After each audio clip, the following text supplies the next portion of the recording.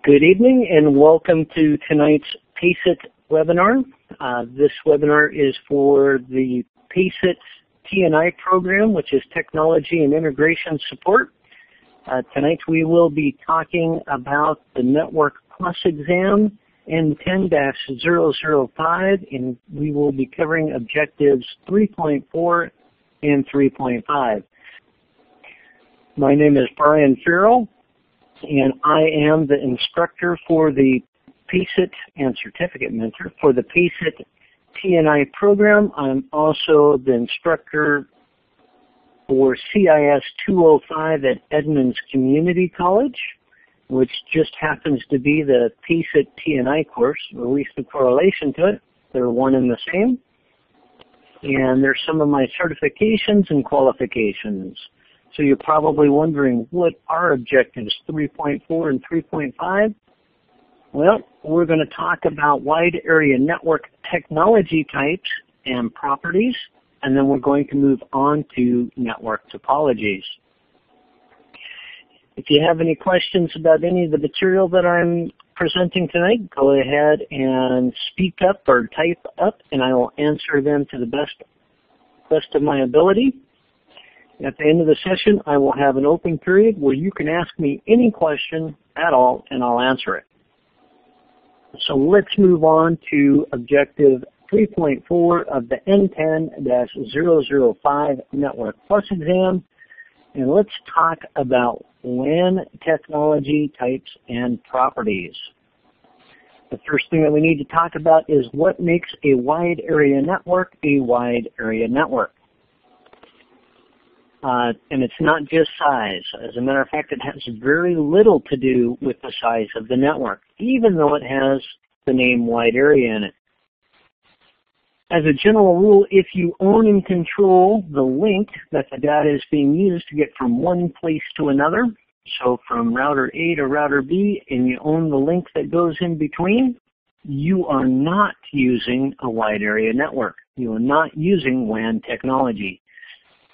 On the other hand, if you are using a form of transmission that you don't own, as in you are transmitting over a leased line, or you're sending your data through a packet switch network over the internet, guess what? You are using WAN technology. It really comes down to the fact that if you own all of the infrastructure from end to end, it doesn't matter how big it is not a WAN. It might be a metropolitan area, but it is not a wide area network. That's kind of the simple definition of it. So now let's talk about different types of WAN technology, and we'll start with circuit switched. And a circuit switched network contains a dedicated circuit or connection between two endpoints that are used for communication. While the circuit is set up, it can only be used for communication between those endpoints. A perfect example of WAN technology is when you pick up your telephone in your house, at least if you have a landline, and you dial, let's say your mother or your father's phone number. You call them and they answer the phone. You've now created a circuit, and that circuit can only be used between those 2 points. When should you use circuit switched technology? Well, you should use it when there is a fair amount of traffic that is continuous in nature that needs to travel between 2 points. That's about the only time that you really want to consider buying a leased line, renting or leasing a line, and having a circuit switched network anymore. And one of the advantages of a circuit switched network is there is only one path. You know where the data originates, you know where it's going to end up, and if there's a problem, they're pretty easy to diagnose and fix. Packet switched network, on the other hand, is when the data is broken up into smaller chunks and moved through the network only to be reassembled on the other side. The data traffic is routed using its destination address. With circuit switch networks, you actually do not need an IP address. Helps in the administration if you have one, but it's not absolutely necessary. Packet switched networks, you have to have an IP address. Why is that? Well, because the data may take different paths through the network to reach its destination. As a general rule, packet switched networks are less expensive to maintain. Why is that? Well, because everybody gets to use the network that you're going across. It's not just completely dedicated to your use, so you're not having to pay for it 24/7. Another type of WAN technology that we need to talk about is frame relay. With frame relay, it's a WAN technology in which variable length packets are packet switched across the network.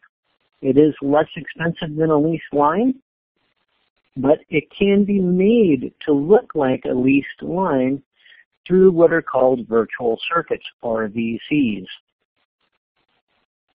The virtual circuit gets set up, and frame relay will track the VCs, the virtual circuits, using what are called data link identifiers, DLCIs.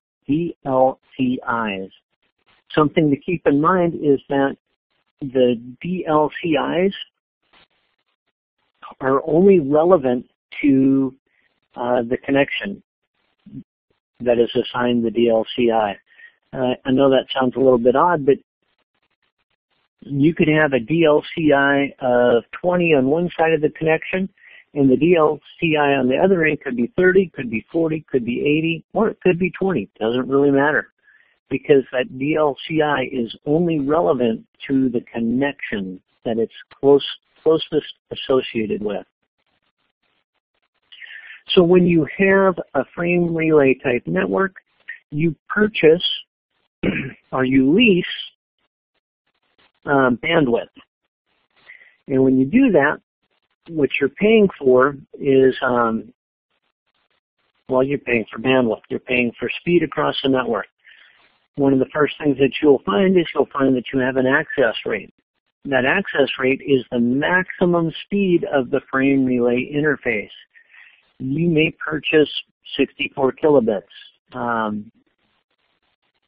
But you may notice that your data is actually traversing that link at, say, 128 kilobits. Yeah, that's a bonus. That's your access rate. It has nothing to do with what is called your committed information rate. That's actually what you're paying for, is the committed information rate, which is your guaranteed bandwidth. Your data may go faster, but it is never supposed to go slower. So you have those two things. You have the access rate, which is the absolute maximum speed that your data can travel on a frame relay type network. And then you have your CIR, your committed information rate, which is what you're actually guaranteed as far as bandwidth. And then we have ATM, asynchronous transfer mode. This is a WAN technology in which fixed length cells, think packets, but each cell is 53 bytes long. And they are packet switched across the network. ATM is really fast. It can handle real-time voice and video. Like I said, it's a really fast technology, but it has very poor bandwidth utilization. That's because of the fixed 53 byte length of the cell. They're never bigger, they're never smaller, they're always 53 bytes. So you end up with a lot of wasted space, and you end up with a lot of extra packets.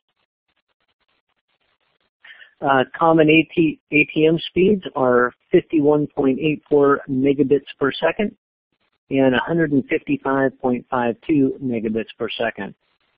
For those of you who want to know, that is the equivalent of optical carrier 1, and actually I should say optical carrier level 1 and optical carrier level 3. Doesn't mean that it's necessarily traveling down fiber, but those are kind of what they are associated with. And we will get to those later on in this presentation. Hold on a second while I take a breath. Okay.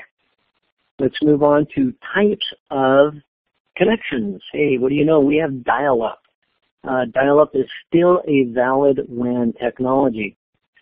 Uses the public switch telephone network, the PSTN, and it sends data over the plain old telephone service or POTS. So it uses the PSTN over the POTS using copper wires to send data from end to end. It uses twisted pair wiring to transmit an analog signal. So you need a modem if you're going to use dial-up. Your maximum theoretical speed across a dial-up connection is 56 kilobits per second. Not very fast anymore, but it beats nothing. You can pretty much put in a dial-up connection anywhere, and it will work.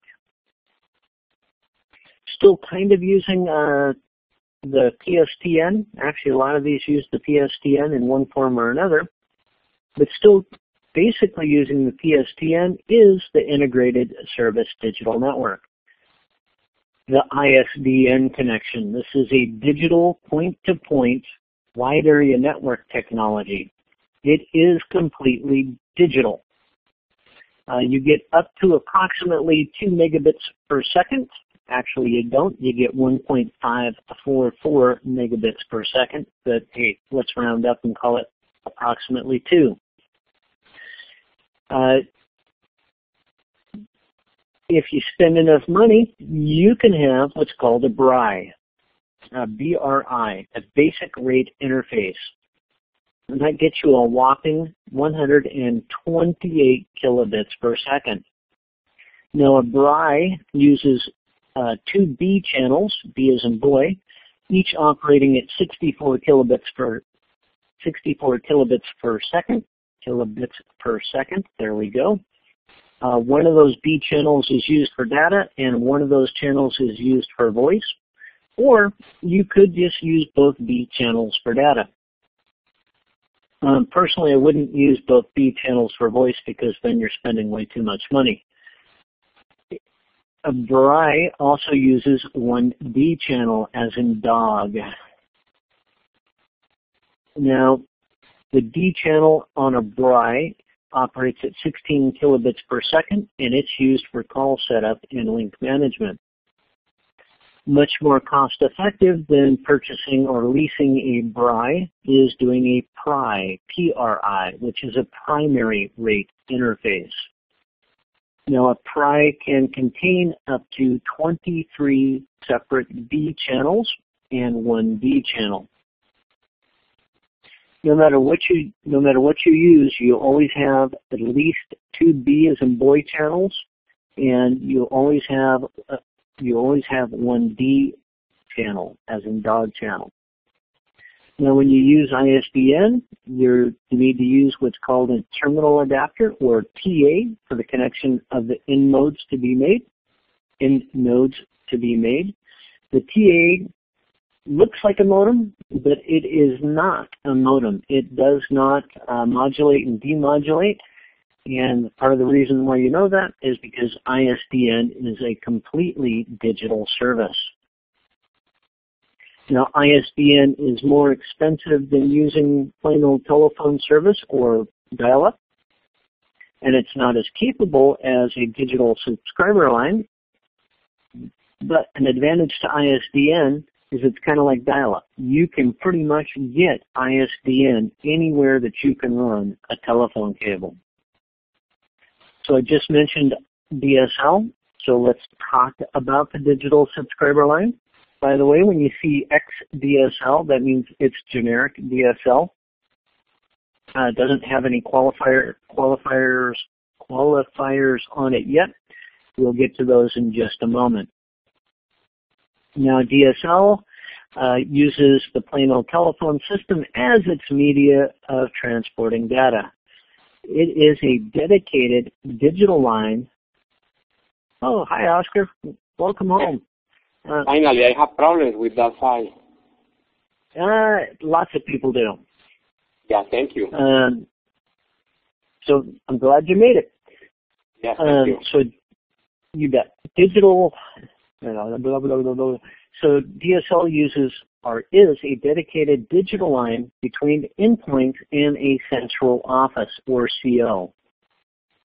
Now it is only possible within a specific distance from a CO. If you're just running your basic DSL, you have to be within 18,000 feet of a central office. So most of you are kind of scratching your head and going, well, what's that? It's essentially a special junction box. It's not really the telephone company or the DSL provider's office. It's actually just a piece of equipment that's called a central office. Now, if you go with the highest rated DSL, which is pretty potent stuff, the only problem is you have to be within 300 meters of the CO to get that speed. Now, DSL does carry voice and data. If you are using it to carry voice, you need to put a filter on between your telephone and the line, or else you're going to get just a bunch of static. Your speeds do vary on DSL depending upon your ISP or internet service provider and what you're paying for. Now let's talk about the different kinds of DSL. First up is HDSL, or high bit rate DSL. It is synchronous in nature. That means that your upload speeds and download speeds are the same. HDSL was developed in the United States, and if you're using HDSL, high bit rate DSL, more than likely you're not using your regular POTS line, but you are using a leased T1 line. And the reason is, well, you're paying for synchronous transmissions, same upload and download speeds. That means you're shuffling a fair amount of data between 2 points, usually. Then there's SDSL, or symmetric DSL. This is another one that's symmetric in nature, but with SDSL, you do not carry voice communication. It is data only. It does not require a leased line, so you can just use a plain old telephone service line. And it's used by businesses that don't need the performance of a T1 line, which is 1.544 megabits per second, so they don't need that much bandwidth, but they were still sending a fair amount of traffic back and forth between a limited number of points. Now let's talk about VDSL, very high bitrate DSL. It's used when high quality video and voice over IP is necessary. So this is when you are using or providing streaming services, or you're using streaming services. The current standard for VDSL allows for up to 100 megabits per second over plain old telephone service line. Like I said earlier, you have to be within 300 meters of a central office. If you fall outside of that 300 meters, you could probably pay for VDSL, but you're not going to get that kind of speed. What most of us are used to seeing and hearing when we talk about DSL is ADSL, asynchronous DSL. Now, it is asynchronous in nature. I wonder if that's actually asymmetrical. I think that's asymmetrical DSL, which is asynchronous in nature. Yeah, it's asymmetrical. Excuse me. Just remember, ADSL, the upload speeds and the download speeds vary. And your upload speed is always slower than your download speed. With ADSL, you can get upload speeds, or common upload speeds, of 768 kilobits per second, with download speeds of up to 9 megabits per second. if you see ADSL in a network, it's usually going to be implemented in the small office, home office environment. And more than likely, well, that's about all the places you're going to see it. You won't really see it in medium to larger size networks just because it doesn't offer good enough performance. So now let's talk about cable WAN technology. So cable is a broadband connection to the premise delivered by the cable company. Here's how it works. All of the cable signal is sent or delivered to what's called the head end. The head end receives all of those signals. They're processed and formatted, and then they are transmitted back out of the head end through the distribution network. The distribution network is a smaller service area served by the cable ISP. Now, if you have a cable connection, you are actually connected to a distribution network. That's actually part of what it is. Now, the distribution network architecture can be composed of fiber optic cabling, coaxial cabling, and or the hybrid fiber coax cabling, or HFC. The HFC distribution network is actually becoming more and more common because it can carry more and more data. As a general rule, the final distribution to the premise, so where it enters your house and enters your cable modem, is usually through a coaxial cable. Now, unlike DSL, which has a dedicated link between you and the central office, the bandwidth on a cable connection is shared by the distribution network.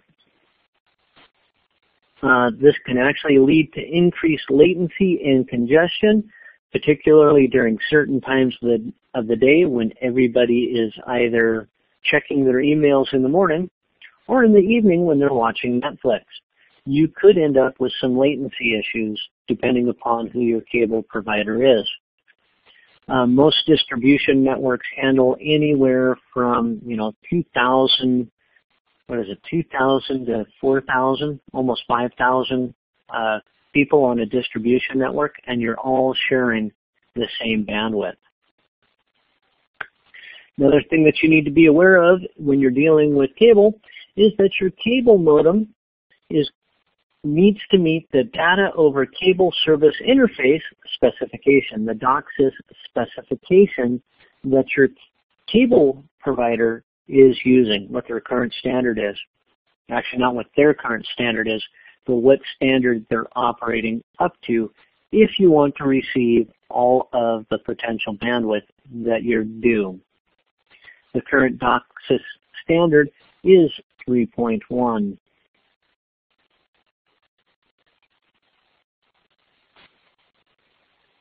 Wow, I had that slide in there twice. Sorry. Now let's talk about fiber, or fiber optic WAN technology. That's using light to transmit data and voice. Why do we use fiber? Because it allows for more bandwidth over greater distances. Why don't we always use fiber optic? Because it's more expensive to install. It's harder to work with. It's not as flexible. But it is also less susceptible to line noise or interference. And it's awfully hard to tap. It's awfully hard to eavesdrop on, unlike the other forms of WAN technology. The fiber synchronous data transmission standard in the United States is the Synchronous Optical Network, or SONET standard. The international version is Synchronous Digital Hierarchy, or SDH. Now, SONET and SDH define the base rates of transmission, which are known as optical carrier levels, or OC levels. Remember a few slides back I talked about the OC level. I talked about the OC level of the ATM networks. And then I told you we'd get to it later. Well, now it's later. Well, kind of later. Partially later. I'm just mentioning them here. We get to talk about them some more later. So now how do you get more than one light signal down a path, down a single fiber? Well, you can use dense wavelength division multiplexing, or DWDM. It is a method of multiplexing, which means modulating the signals and kind of weaving them together. But it's a way of multiplexing several optical carriers into a single optical fiber, which does effectively increase the bandwidth of that single fiber. Now, if you use DWDM, you can actually get up to 32 OCs traveling down a single optical fiber. That is a lot. Another standard that's out there that I don't have in this slide is coarse wavelength division multiplexing. Guess what? The coarse wavelength division multiplexing is not as dense as dense wavelength division multiplexing. You can only get up to 8 optical carriers down a single fiber using CWDM. Now, when you get to the point of distribution, more than likely you're dealing with a passive optical network, a PON. A PON is a point-to-multipoint technology that uses a single optical fiber to connect multiple locations to the internet. Now, a PON does use optical splitters, kind of like mirrors, to kind of multiplex everything into a single signal or to spread it out. There we go. It does offer download speeds typically between 155 to 655 megabits per second, with upload speeds of 155 megabits per second. Now that we've got the easy ones out of the way, let's talk about microwave or satellite. This is using microwave transmission for over-the-air methods to transmit voice and data. And microwave or satellite networking can be an effective means of extending networks into places that are hard to reach. They use microwave radio relay. That's because they are a line-of-sight method of transmitting. That means that the relay stations are for the data to pass from point to point. The points actually have to see each other, not necessarily physically, but you have to be able to draw a straight line from one to the other without the earth getting in the way. A lot of the times you will find communication satellites, surprisingly enough, in satellite networking. These are CompTIAs, and they, like I put here, they may form part of the microwave relay network. Not always when you're using microwave, but always when you're using satellite. Yeah, CompTIAs do reside in a variety of different orbits. There's the Molina, the geostationary, the low polar or polar orbit. One of the things to remember is that the low polar and polar orbits are used to boost the microwave signal before sending the signal back to Earth. Now, there is a drawback to using satellite networking, and that has to deal with latency. Latency is the amount of time that it takes from when you send a command for that command to go from point A to point B. And if you think about it with satellite communication, when you send a request and retrieve a web page, it goes from your computer to your satellite dish. It goes up about either 12,000 or 22,000 miles up in the air to the satellite, to the CompTIA, gets probably passed to another satellite that's however many thousands of miles away, and then it could go to a satellite at a low polar orbit where the signal gets boosted, and then it gets sent back down to the Earth to the web server. It reads it, it responds, and it sends everything back in the reverse order. Guess what? That all takes time. That's latency. Don't recommend using satellite unless you absolutely have to. This slide is out of date, and I apologize, but I'm going to run through it anyways. You can use cellular networking as a type of WAN technology. Now, you could not use first generation cellular to do that because it was only capable of carrying voice transmissions. You could not use second generation, well, that's kind of a lie, and I'll get to that in a moment. You could not use second generation cellular, but it did add simple data transmissions to the cellular network, and that was the beginning of text messaging. Well, before they rolled out 3G, they decided that, you know what, mobile users are becoming more and more, maybe we can get them on the internet. So they developed 2G, or second generation edge networking. That was pretty simple and slow connection, but it worked for most of us when it first came out. We were really excited when it came out. Well, that wasn't quite enough, so then they rolled out third generation cellular, and it's the true beginning of cellular networking. This is where all the smartphones started to proliferate. But that still isn't quite fast enough, so then they rolled out 4G. And I'll talk about 4G here in a moment, but I'm going to kind of go back to 3G, kind of.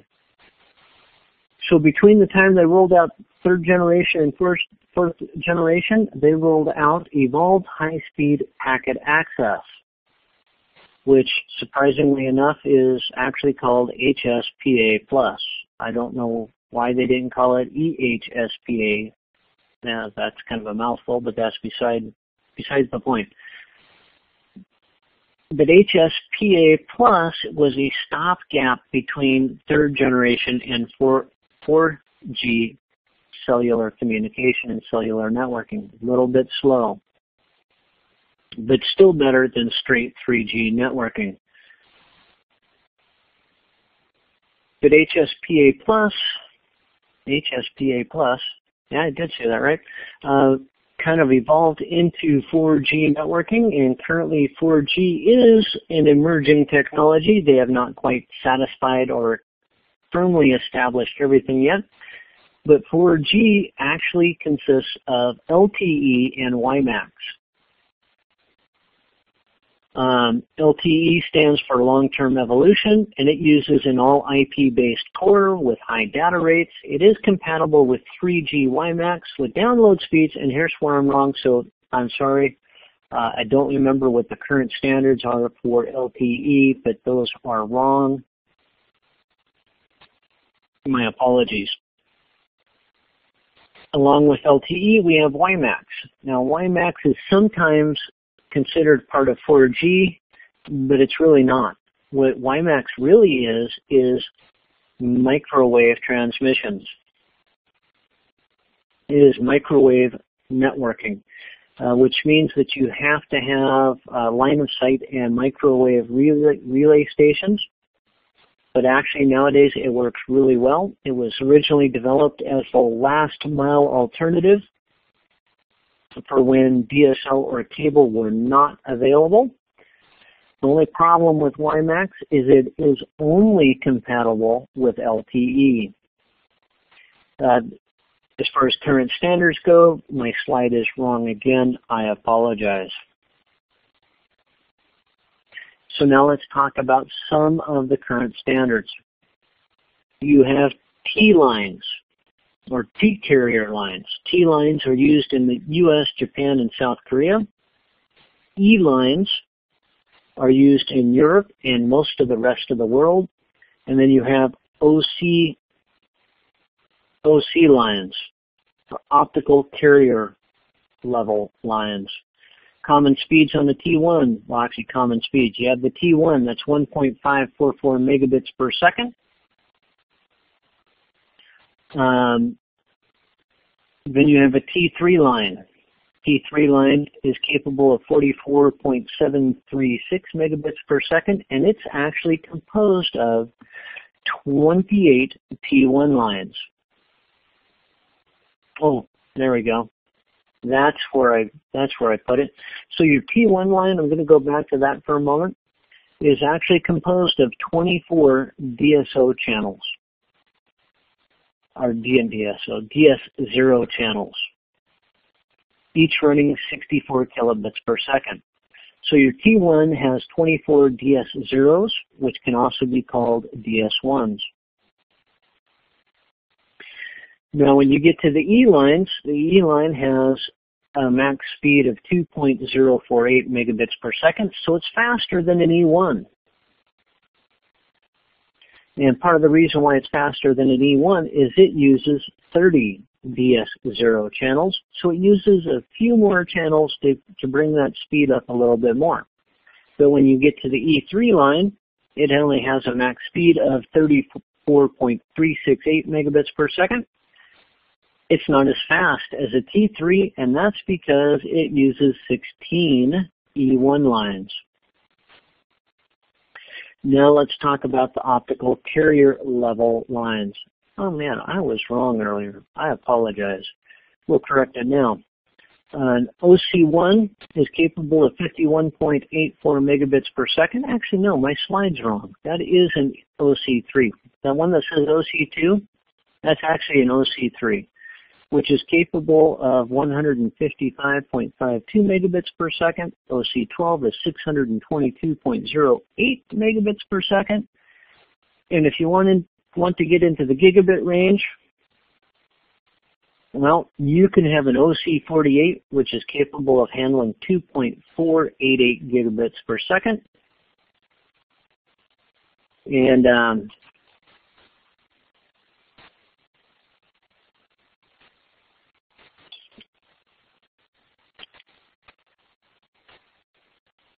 then you have the OC192, which is capable of 9.953 gigabits per second. That's commonly referred to as 10 gigabits per second networking. Guess what? We're done with 3.4. That is a ton of information, but I still have a whole other section to go. I apologize. I didn't plan on it being this long.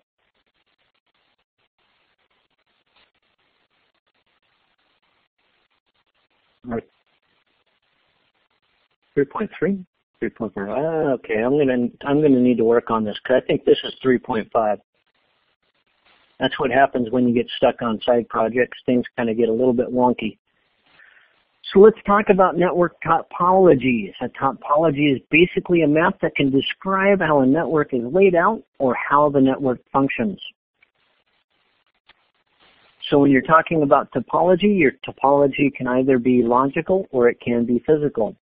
A logical topology describes a theoretical signal path of the network. The physical topology actually describes the physical layout of the network. Most often when we're talking about network topologies, we're actually talking about the physical layout, but just keep in mind it doesn't have to. So now let's move on to the actual topologies themselves. And the first one that we have to ask is, are peer-to-peer and client-server networks really examples of topologies? No, they're not, because they don't describe the signal path or the physical layout of the network. But yes, they are kind of considered topologies because they describe how the network functions. How do they function? Peer-to-peer topology. The nodes control and grant access to the two resources on the network. Each individual node is responsible for the resources it is willing to share on the network. There is no one node or a group of nodes that controls access to a specific type of resource. There are no servers present. Then you have the client-server topology, in which access to network's resources is controlled by a central server or servers. A server determines what resources get shared, who is allowed to use those resources, and even when the resources can be used. You can end up with a hybrid topology, and that is where you have a combination of peer-to-peer and client-server networking. It's not very common, but you can still come across it. Now let's talk about the original Ethernet standard, which established a bus topology, and that was both physical and logical. The signal went down the cable from end to end, and the signal always traveled end to end.